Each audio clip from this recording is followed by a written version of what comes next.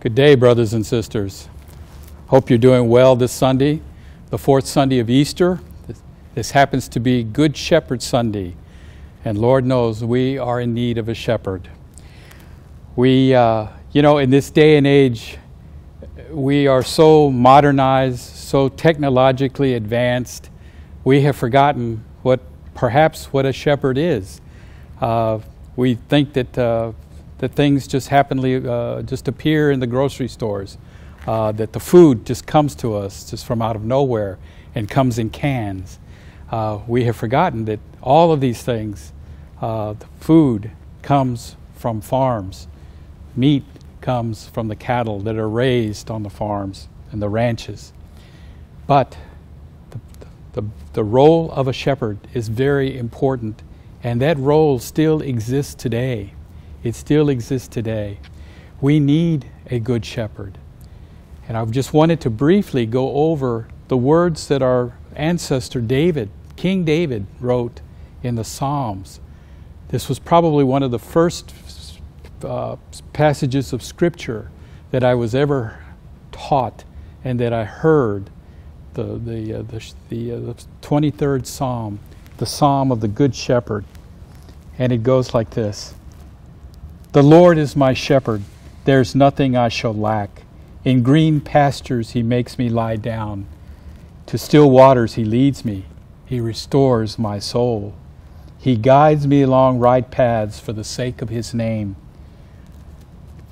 Even though I walk through the valley of the shadow of death, I will fear no evil, for you are with me. Your rod and your staff, you comfort me. You set a table before me in front of my enemies. You anoint my head with oil. My cup overflows.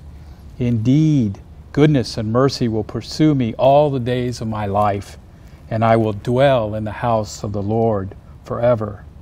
Yes, these are the words that describe a good shepherd. And if we look at them, we can apply them to all of the different things that Jesus does for us within our lives. The Lord is my shepherd. David acknowledges he is the one that he follows. He is the one who calls out, and he will answer to that voice. He makes me to lie in green pastures and leads me to still waters. He provides for my needs. He guides me along right paths. Jesus says, I am the way and the truth and the life. Even though I walk through the valley of the shadow of death, I will fear no evil. Your rod and your staff comfort me.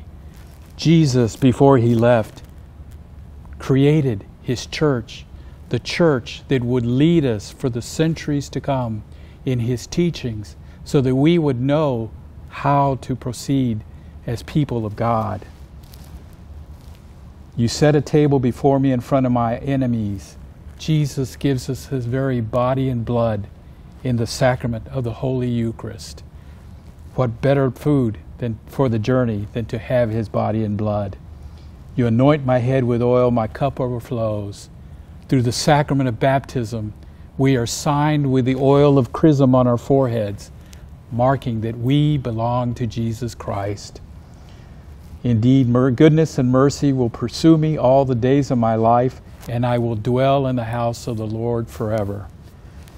Essentially what he's saying is that right living, as Jesus told us when he was asked, what were the greatest of the commandments? And he said, to love God with all your heart, with all your soul, and with all your strength.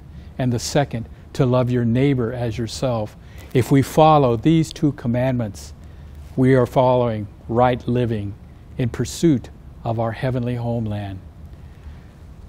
We, in this particular day and age, because of the things that are going on around us, we have so many constraints that are being put on us and our households in trying to take care of our children and our families.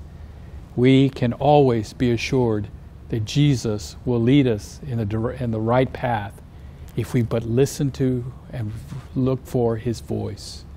We can find that in the church as well. We can come to Mass. We can listen to Jesus' voice in the gospel readings. And we can also come to Mass and sit in front of the tabernacle, because Jesus is present in the Blessed Sacrament. This is a beautiful gift that we have as part of our faith and part of our church. So, brothers and sisters, I leave you with that today. God bless you. I know that things have been relaxed somewhat, and perhaps we will begin back on our journey back to what I guess we could call normal.